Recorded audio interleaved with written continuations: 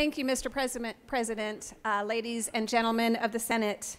Senate Bill 202 requires that provisional votes cast before 5 p.m. to be thrown out.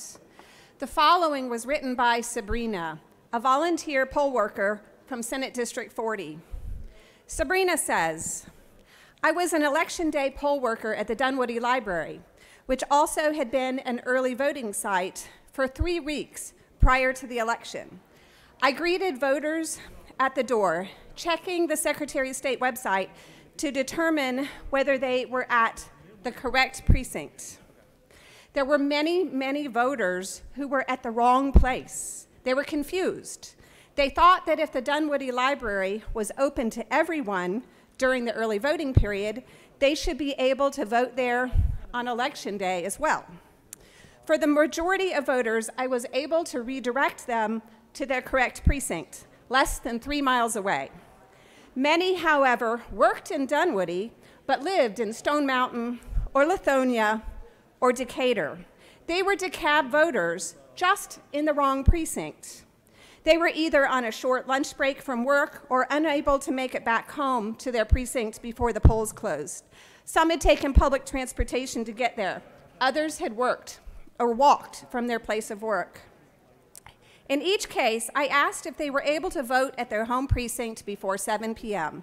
If they said they couldn't, I offered them the option of casting a provisional ballot. At the Dunwoody Library, we had dozens of provisional ballots cast. These are not random, she said, random disposable votes to me. I associated each one with a face, a story, a hardship.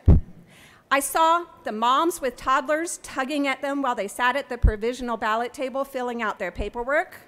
I saw the frail elderly voters that I pulled up chairs for so they could sit comfortably while casting their ballot on paper.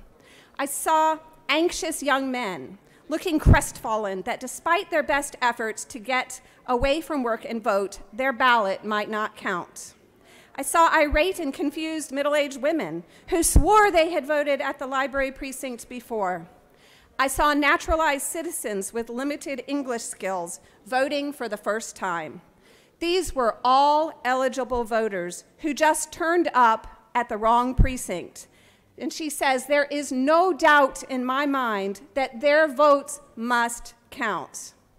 And this is why I, along with every member of my caucus, filed Senate Bill 314 that allows registered voters to cast their vote in any precinct within their county on Election Day. We have the technology to do this. The voting machine is capable of pulling up the voter's precise ballot so that he or she can vote for the correct candidates all the way down the ballot. There is simply no reason to throw out provisional votes cast prior to 5 p.m.